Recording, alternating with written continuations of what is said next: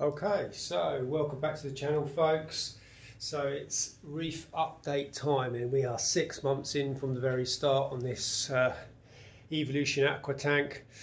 Now, I haven't put any content up for a while now. I haven't put any posts up, and there's a good reason for that. I've really not been very well.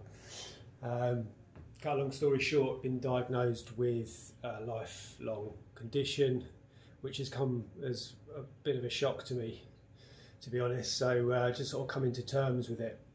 I'm on lots of medication and I've got to see a consultant, etc. But life goes on, and I do plan to do lots of new videos over the ensuing weeks, and life goes on with the reef as well. So it's 6 months in from the start and all is well. I'm just going to put some food in this sec just to entice the fish out, because as always they go camera shy.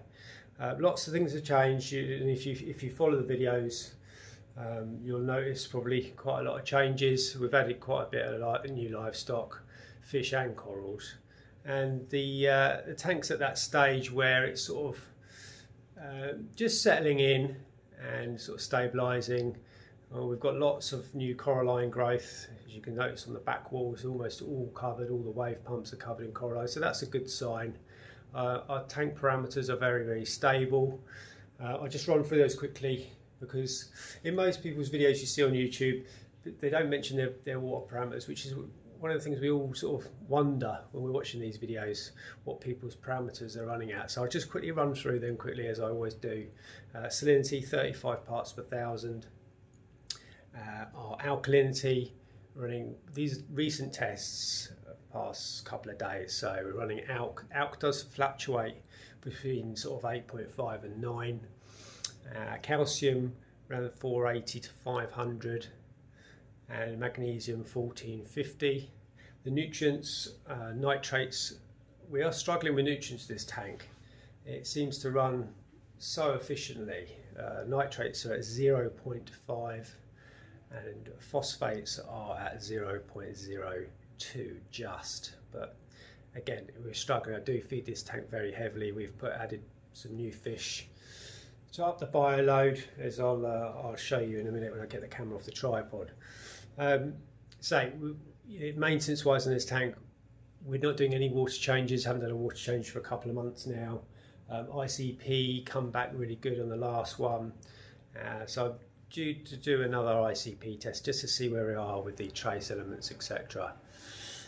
So yeah, I'll just get the camera off the tripod, get a little show around. Now the lighting is, I've just set it to 100% everything. There's no filter on the camera, so you're not going to get sort of coral pop like I usually film with a filter on.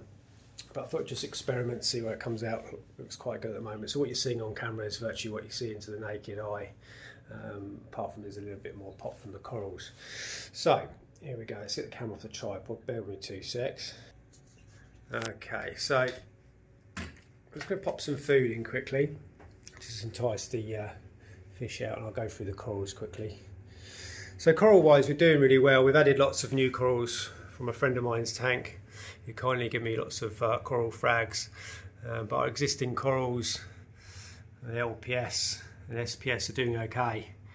We're getting growth. The colour's a little bit off, and I think that's because it's a nutrient issue. We're a little bit deprived of nutrients in this tank, but it's difficult because when tanks are sort of sub a year, you don't want to go too mad with your nitrates and phosphates, because you can have algae problems. But yeah, all the corals are doing really, really well. We're getting, you know, better growth on some than others, but there's some new acros up the top. They're not doing great. Some are doing okay. But all the existing corals that were in here are doing really good.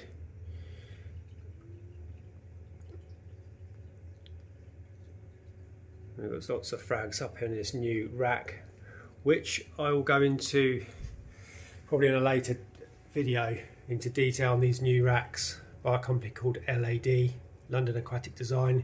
If you Facebook them or just Google search LAD, London Aquatic Design, they do some cracking frag racks and acrylic tops for reef tanks. So it's a must to check them out.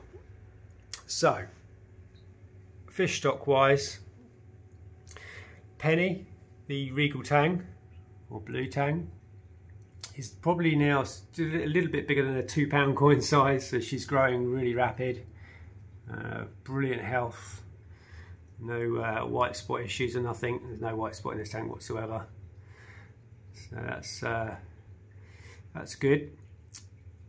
And the obvious one on screen now is this copper band butterfly fish, which is an awesome fish, and I wouldn't usually entertain one because their survival rate is not great, especially, you know, the early days when you introduce them to the tank. It's getting them feeding. They're such a finicky feeder, and you need to buy one that's been at store for a long time, and you can see he's feeding on everything. Now this one I got from my LFS, which is All Things Aquatic in Hawkhurst, and they've had him for quite some time now. Been quarantined for ages. It's been in a main display for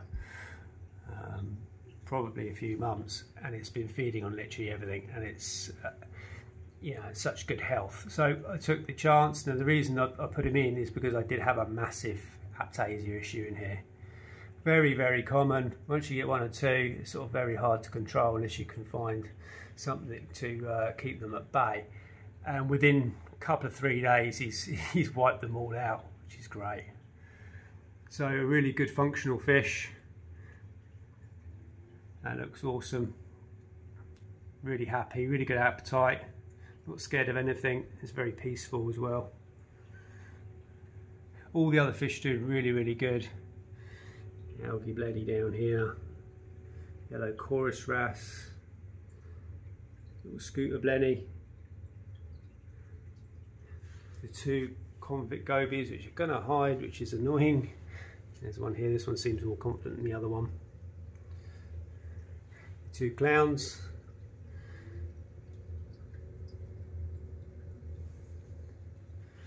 We've got a another wrasse in here, the blue star wrasse, which is here at the front, or peacock wrasse. Midas blenny in his little hole there.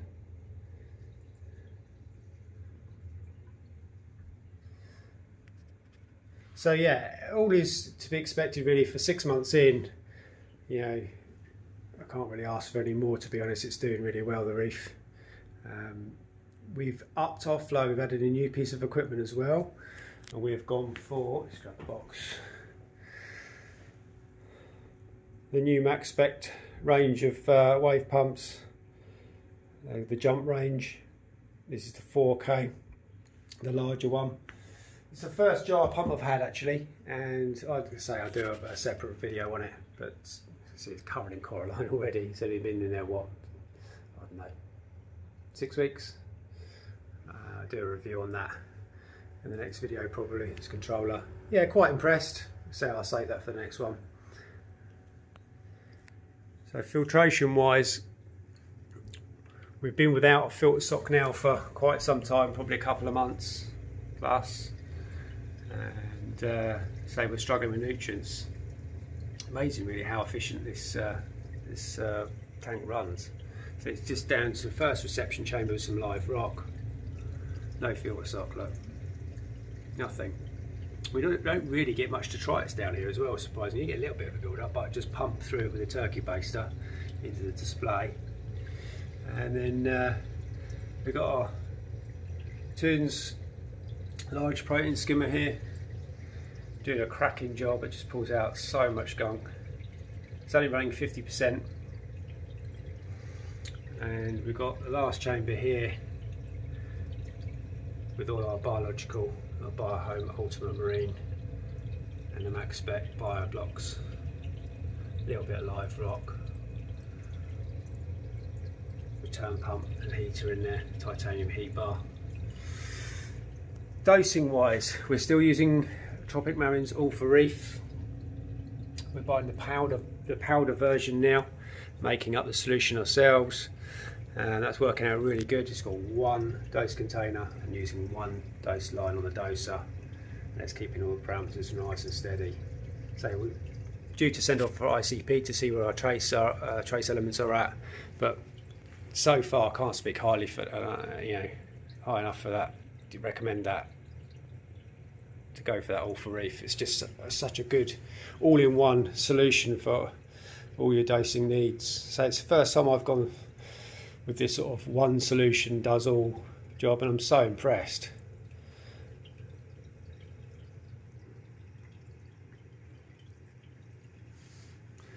So all in all, we're doing good. I don't want to make this video too long, so we're already over 10 minutes.